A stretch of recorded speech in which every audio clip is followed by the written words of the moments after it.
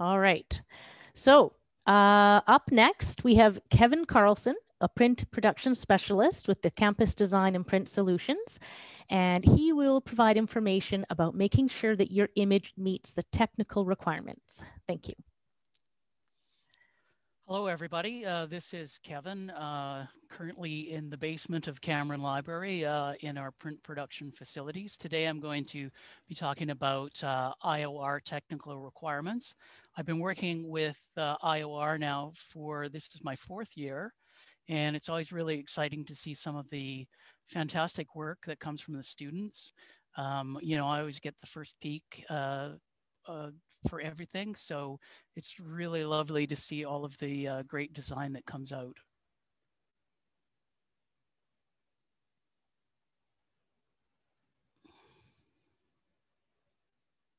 Sorry, guys.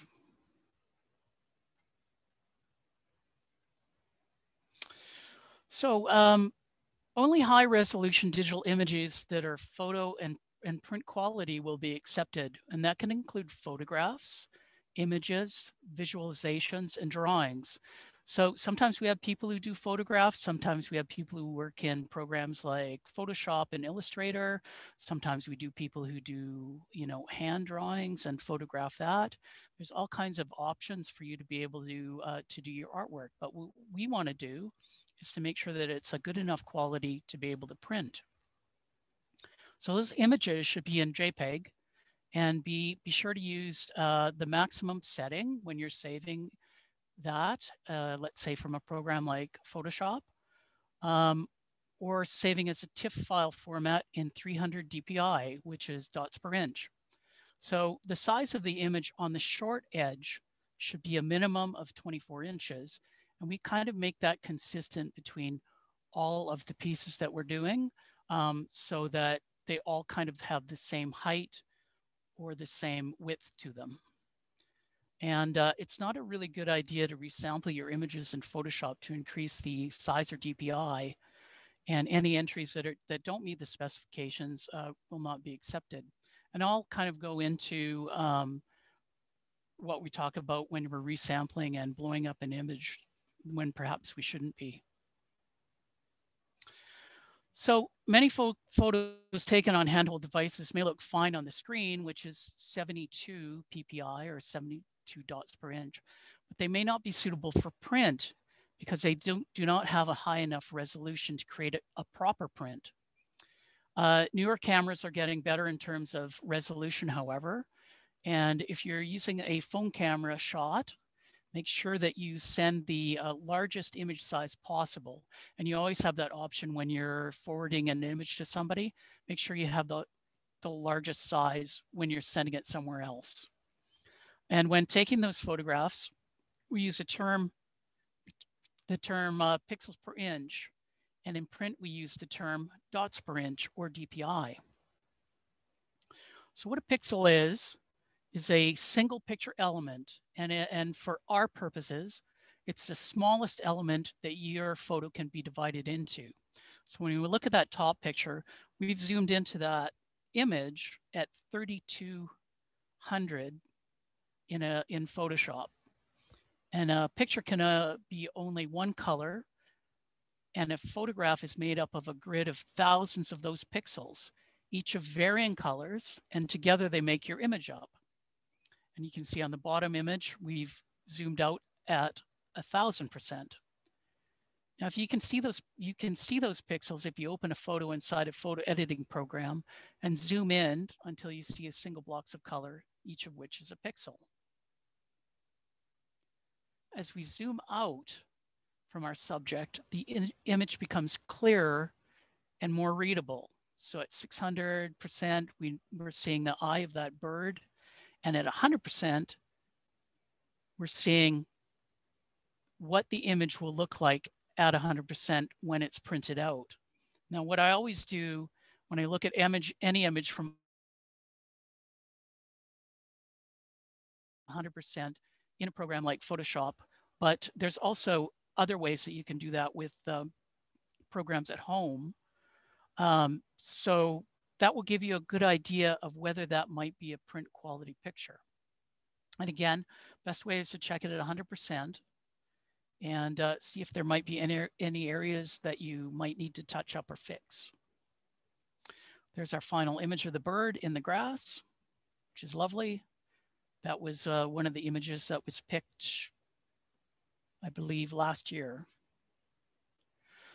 So dots per inch is a technical term in the print industry, and most of the printing is done at a minimum of 300 dpi. If we go below that accepted range, then the result can be a blurry or a blocky or a pixelated photo. We can print down to a size of 150 dpi in some cases and still get an acceptable image. And the reason is, with our large format printers, it's not the same as a regular printing process. Our large format machines will actually print in 8 different colors. So there's light magenta, red, and other colors that will fill in the gaps that are missing, that would be missing from a regular print process, which is cyan, magenta, yellow, and black. We use the PPI of an image to give us an idea if we can get an acceptable print from a supplied image. So what's the process? How can we check for what is acceptable to print? Well, the first thing we have to look at is the actual size of the image. And you can see off to the side here, there's images that have different sizes. So if it's a lower size, we can see that something is probably not going to work if it's like under a gigabyte, because we're going to be blowing that image up to make it fit within that 24-inch size. So anything that's extremely small, we will open in Photoshop and double check the resolution. But in most cases, we know right away that these would not make an acceptable print. This other list is made up of files that are made from a final list and were passed by the judges. If you notice, the basic file size is much larger. We're going up to 45, in some cases 7 gigabyte files, and those in most cases would be very acceptable print images. That's why it's important that when you send an image, that it has either been saved at its maximum resolution to retain that image data and quality. Any item that is borderline and has a portion of it, any item that is borderline then has a portion of it printed at 100% to see if it is acceptable. What I'll do is anything that I kind of is in a gray area, I will take a portion of that image and I will print it on our large format printers just to see what the final quality is. This particular image actually was 35 megabytes, and that seemed pretty big, and it seemed to be the right resolution. But when I printed it at 100% and inspected it at 100%, I saw that it was enlarged by another program. And so what happens when we take a look at that, it may look fine in the top as an image, but actually at 100%, you can see how if that was printed, it's actually quite blurry and quite pixelated. So unfortunately, that wasn't an acceptable image. This next piece that I had, I would usually be able to show you in class. It's actually a 24-inch high piece, but you can see each of these images that I brought into it, I brought in at 100%. So if it was to fill that large space, we can see that some of these images are much smaller than that. And they actually, when we go to blow them up to that 24-inch minimum height, they actually wouldn't work. I think my favorite is the one on the left-hand side there, which is absolutely tiny. So if we were to blow that up, it would get very, very chunky and unprintable. As we go back, I'll just go back. You can see the smaller version of this image that was brought in at 100%. I thought perhaps I would blow that up to 100% to see what it would look like. And I printed that. It would be something that I'd physically show you to see some of the defects that you end up getting with it. But as we go into it, it looks okay on screen, but when I opened it up in Photoshop to check the resolution, here's what I found. And this will make more sense to you. The physical size of that image, if I were to print it, is 13 by 10. Remember, we're always looking to get it to that 24-inch minimum height. And the resolution's at 72 DPI or PPI. So let's say we go for that minimum of 150 to get a good printing image. If you look down in the right-hand corner, that 13 by 10 at 72 pixels per inch. Let's go to the next slide and I'll show you what happens when we blow that up.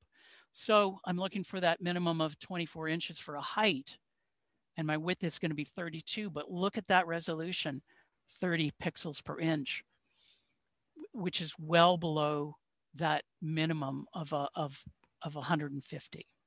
So blowing that image up, would it look good? No, it would actually look quite pixelated. So that's why we can't just enlarge a picture to the size we need in either Photoshop or another program. Every time we enlarge a picture by 100%, we're cutting the resolution in half. So we look at our original 13 by 10 at 72. We want to get, and if we go 200%, we're going to 26 by 20. But look, our resolution is half of what it was. So how can I tell if my image is printable? Well, there's a couple of ways, even if you don't have access to Photoshop. Remember, for images of research, we're looking for submissions that must be a minimum of 24 inches in height or width. So if the shortest edge of your photo, you can look at the pixels, and I'll show you how to do that easily in Windows. Let's say it's 3,600 pixels for that short edge. Divided by 150 is equal to 24 inches. 3,600 pixels on the short edge at 300 DPI would be 12 inches. You can check your file size easily by right-clicking on your image and checking under the Properties tab under the Details tab in Windows. So just right-click, and you can try this on your image at home. You'll see that it'll bring up a window, and if we go to the details section, it's going to tell you how many pixels that is, and it's also going to tell you what your resolution is at. So I hope that makes sense, and that's kind of an easy way of being able to check it when you're working at with something at home. There's also an online image size calculator that you can go to. It's called www.pixelcalculator.com. And this will allow you to convert between pixels to print size and print size to pixels. Kevin, just a 2-minute warning. Actually, I'm finished. So what I just want to end off with is, if you guys are not sure about your image resolution, please just send the image to me and I will check it for you. It would be, just in case you have any questions about that, that's what I'm here for. So we've had lots of students send images in the past, and they'll send them in, and I will say, no, that one's not going to work. Do you have something that's larger? And then we'll send me a second image, and I will check it for them and say, yeah, that works. So thanks, everybody. And we'll get on to our next special speaking guest.